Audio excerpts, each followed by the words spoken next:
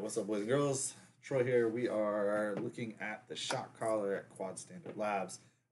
If you're seeing this or you're getting yours and you scan the video QR code, you're here to kind of get a quick walkthrough and an understanding of the build, how to use it, a little bit of the battery, flight time, stuff like that, just things you need to know about operating it, and really just get that introduction. So first of all, the shot collar being a 5-inch cage drone, it is able to fly something like a GoPro pretty easily. However, this one's set up for a Cinelifter flight. What we recommend as far as payload with this build is going to be really variable dependent on what battery and camera you want to fly. So that's really going to be the main focus that we're going to talk about. But before we get to that, I'm going to walk you around, show you just some key things to know about your build. So DAC universal mount is installed. It's usually going to be already in the most forward position. These first units are going to come with this plate mainly, which does not really allow you to shift the camera too far forward. This is something we want to change. We've actually already made the revisions. However, we're waiting on some hardware to arrive to make this work. But basically, the idea being that we want to be able to shift the camera weight as far forward as possible at times, dependent on the weight of the camera. For now, there's only two positions, and it's actually going to be in the forward position. Again, over time, these may change, and the one you get may be different than what you're looking at here. It may end up having this plate or some other variation. For now, though, these plates will work. They are going to mean that there's a little more center of gravity and a little more adjusting and balance needed to keep everything nice and clean, but still plenty doable with this setup. Again, going forward in the future builds, you're going to see a different clean plate. So the DAC mount is adjustable by loosening a screw on each side, and when you do, you can move the mount up and down into different angles. There's already some angle laser engravings, so you see which angle you're at. You're going to adjust the camera. The camera is sitting on silicone dampeners. You can switch those out for alpha gel if you feel like you need to switch it for something else. We find the silicone dampeners do work just fine. Here in the back, if you have 12-volt power coming off of yours, it is an option to add to some builds. So if you wanted 12-volt power coming out, we have a BEC here. It's got an XT30. You can go ahead and build a power cable for your camera that plugs right in. Just use another XT30, and we'll try to include those XT30s in the package when you get it. On the back over here, we see a battery strap. This is one of the battery positions you can use. It's also a great handle if you're just carrying it around with maybe a battery on the bottom, which is going to be the secondary position. We'll talk about that a little bit later. We do have bullnose Dahl 5045s on here. After a lot of testing with a lot of props, these are really just the ones we really preferred. They gave us the best sound, lowest kind of pitch of sound, especially indoors, while also being as less flexible and kind of vibration prone as some of the other props and materials. You can try other props, but just know that when you get it, it's probably going to be tested and tuned on these. Not that other props may cause too many problems, but the biggest thing you want to look for is that extra weight of props or just a change that may cause a little additional change in the motor heat. So props that we ship with are pretty much the props that we recommend you use. There shouldn't be an issue, though, because you really shouldn't damage these props in very many situations that I can think of. So that's going to be that. We do have a USB port here on the back end with the XT90, which is going to be on the Cinelifter builds. So USB port, plug right in, it connects to the flight controller, you're in, you're ready to set up your beta flight. On one side, you're going to see a balance lead holder, and that's going to fit a 6S balance lead, and that's for the battery that's going to be sitting on the back to have battery lead kind of plugged in and out of the way. On shorter batteries like this, you may be able to go ahead and get away with it in the strap, and it's probably better. When you get to using a longer battery, you may want that because it may help you keep it out of the way without being able to, have to worry about it under the strap. But definitely always watch your balance leads, watch your wire cable management. So this is for mounting a battery across the back. And again, we'll talk about that difference here shortly. Just want to give you another quick walk around and let you see everything. So true RC antennas coming out the center here. There is mounts in the rear sometimes, possibly, at least these first builds we did. We did that to leave the option there. It's not easy to add this mount, so we figured we could add it in the beginning, have it there, and if you ever need to move the antennas, you could. That being said, to move the antennas, you would have to change the SMA connector to a longer connector because it won't reach where the air unit is currently housed. But you could move them to the rear. We did them here because we actually found that this gives us literally the best all-around reception for the DJI Air unit. So I do recommend keeping the DJI antennas mounted here. On the analog builds, if we do one, we're going to have it coming out the rear. That's just because on this situation, it allowed for it and the mount's fine. You could move it though over to one side or the other. To me, that would be a little bit weird because then you'd be biased to one side of the camera that's mounted. So in this situation, you have antennas on both because you have two antennas. So that's going to be the general walk around there. On the bottom, there is again a battery strap holes here. If I was going to use a bottom battery, which there will be a reason to, I would actually probably just run the strap straight underneath and straight out. The reason why is these batteries are pretty big, and if you're running a bottom battery, it's because typically it's a pretty big battery too.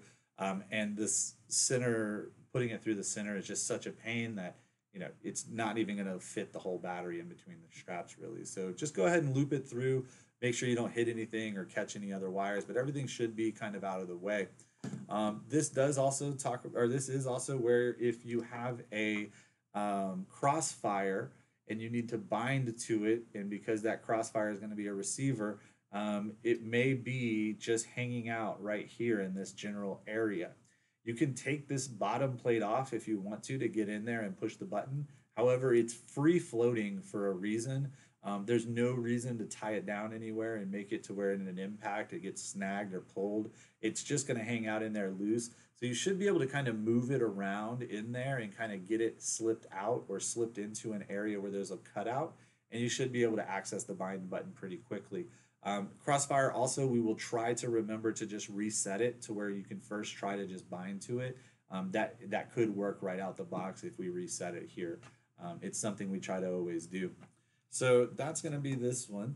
Now, as far as getting into this build, if you needed to get into it quickly and just access stuff inside, it's actually going to be these bottom screws that are the 8 top plate or bottom plate in this case screws.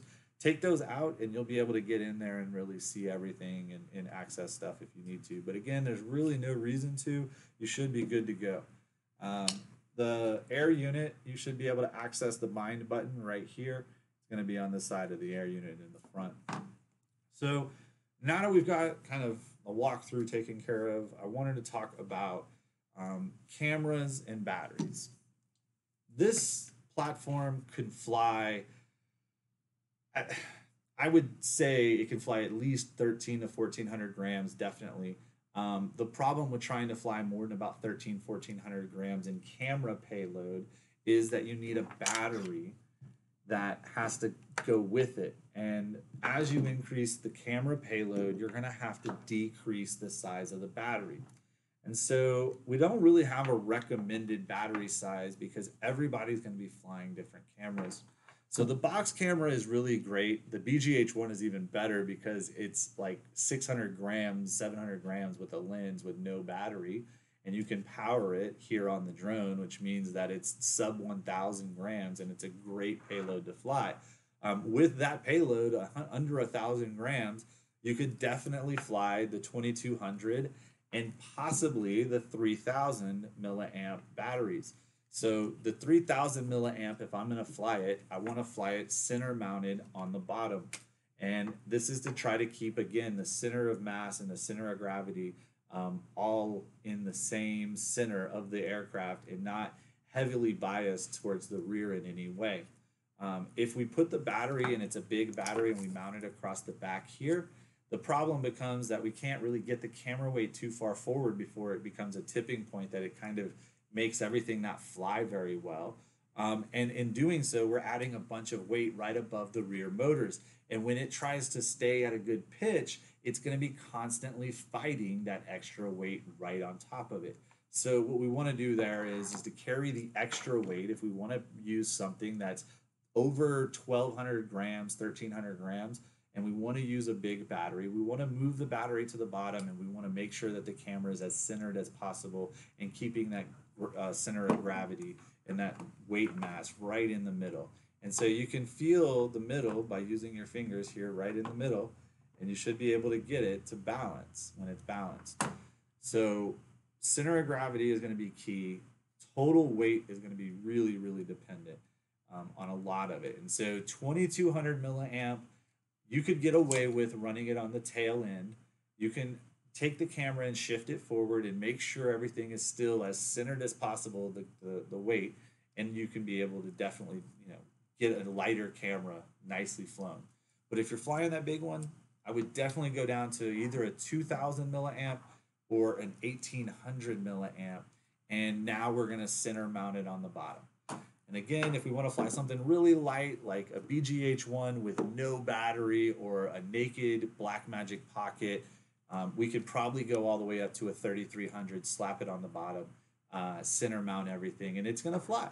It's not going to love it. Trust me, the 3300 is not going to be that impressive to fly because you're going to have so much more weight that you're wasting the energy.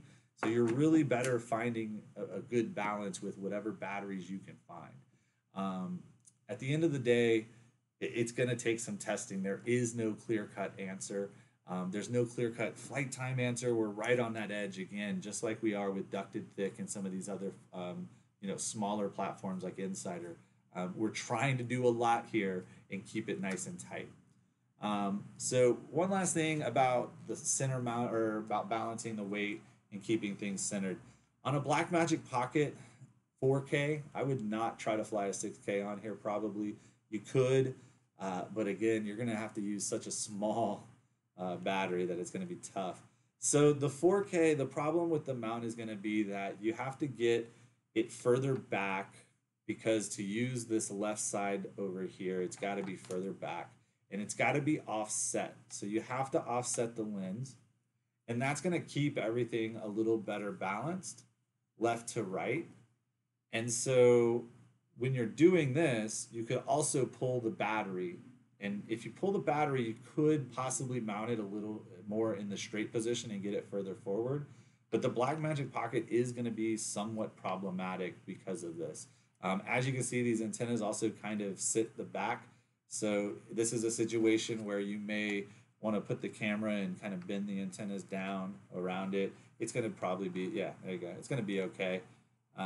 It's not going to be the most ideal all the time. I don't know if you want to do this, you may want to go ahead and move your antennas back to the rear. If you're going to move them to the rear, though, like I said, remember you're going to need that longer MMCX to RPMSA. So make sure that whatever you decide to mount on here is balanced left to right. The Blackmagic Pocket, again, you could fly it this way. I just don't know that I recommend it. Try to, again, power it off of our power lead if you're going to. And that goes for pretty much anything. The lighter you keep this thing, the more happy it's going to be. The more quiet it's going to be. It does get quite loud when you start approaching those heavier weights because those props are just spinning. So I think that kind of covers everything. If you do decide that you want to center mount the bottom, go ahead and put a battery pad, rubber battery pad. We will try to include those with all the builds. We don't want to put one on there just to kind of collect gunk of those. So if for some reason we don't get you one, our apologies. You definitely just want to check that out and try to put something on there to keep the battery from slipping off. Other than that, I think that kind of covers everything. So if you have any other questions, feel free to ask. We're always here. So fly safe, fly smart, just fly. Peace.